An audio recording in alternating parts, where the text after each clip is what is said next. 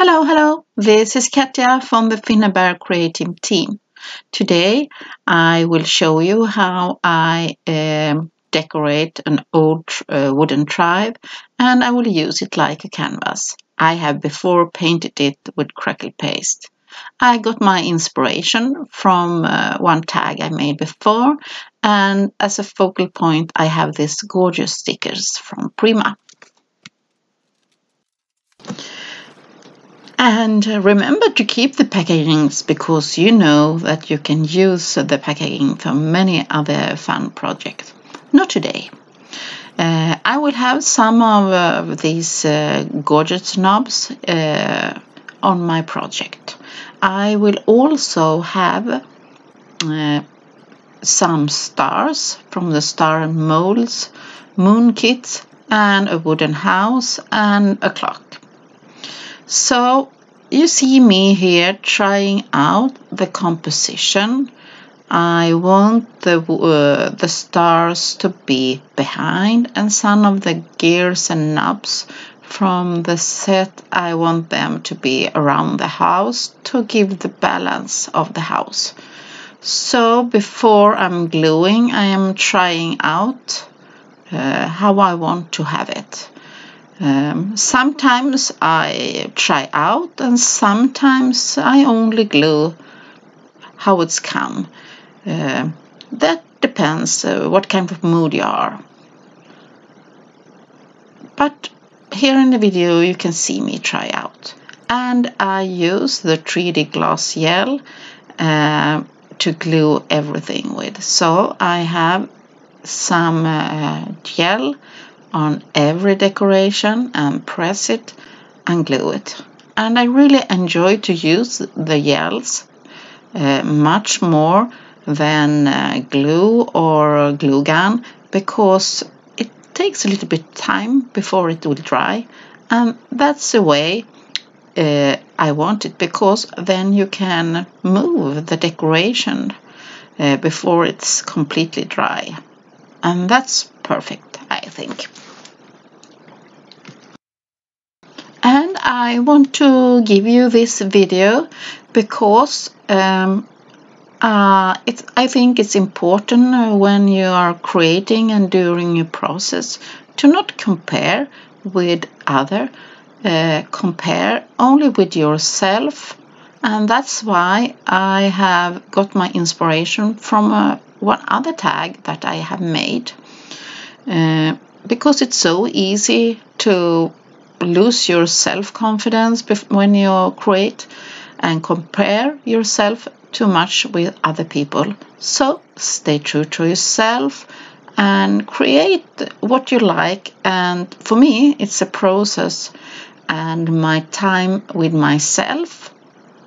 Or sometimes I like to create with other people, and I think that's the most important thing when I create.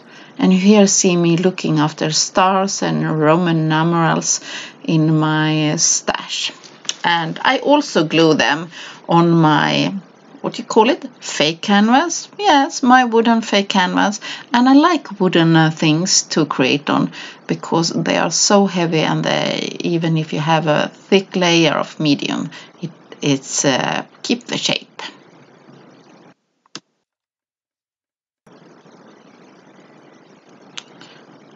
So you see me moving around and gluing and the 3D gloss gel, or you can use a 3D matte gel. It doesn't matter, it works like the same. So you see me use some chipboard leftovers or wooden pieces to have some base before I add some details. So I'm adding the last decorations here and metallics, and here the Roman numerals on the house, wooden house.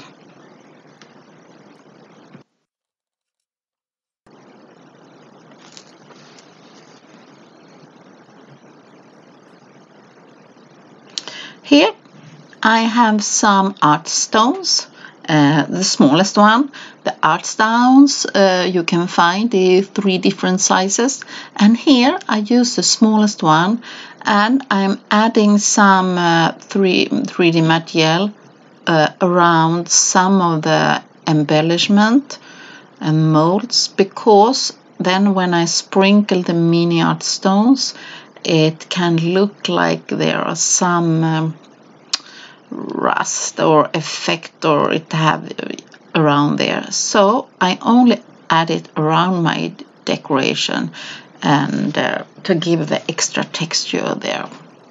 So you see, I sprinkle carefully, and I think I have the art stones all around my table. So I leave this to dry a little bit before my next step. Now my canvas have dried, not full yet, but almost, and I have different sizes of string, and I choose the smallest one in this project because I want it to be a little bit more fine detailed, and I know that when I paint the string it will get more it will look more, so that's why I choose the smallest one, the thinnest one, and I'm adding it around my canvas. I'm a little bit careful because I know it's not completely full dried yet. And to be sure, I'm have some metallic tape on the back side because I want it to stay there. Okay, now I have leave my canvas to dry. I have some metallic paint, blackberry. It's almost a black paint, but not completely.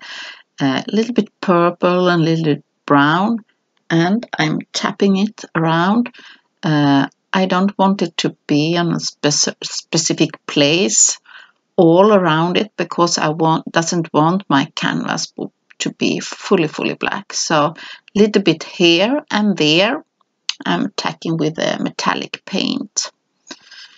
I will also use black heavy gesso on some places, and the black heavy gesso, it's a matte paint, so I like the effect of mixing the metallic paint and the matte heavy gesso.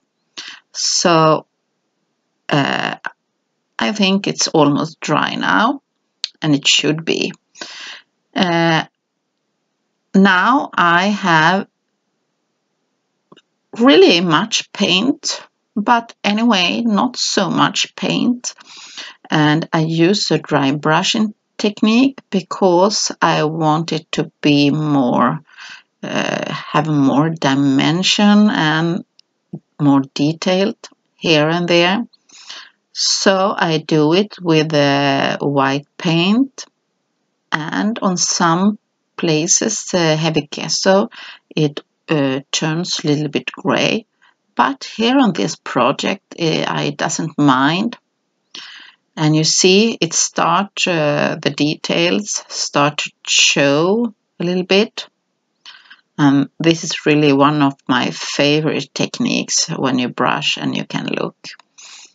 And I really love it already. And on some places I have more gesso, and on some places I have not so much.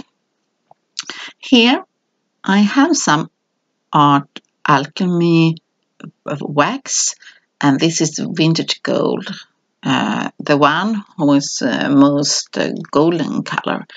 And I have a soft brush, and I brush a little bit here and there to give it a golden effect. Not big surfaces, very thin coat, but to give it a more golden shine. And you see it's already look more interesting. I have one of my favorite waxes. It's one of the new colors. It's orange and it's named Firebird. Oh, and that's gorgeous. I'm a little bit careful now in the beginning, but I want the stars and details to be in this orange color. I sometimes, where I want it to look more heavy, I also use my fingers. But places where it's difficult to touch with my fingers, I can use a brush. And you can use a smaller brush on smaller elements.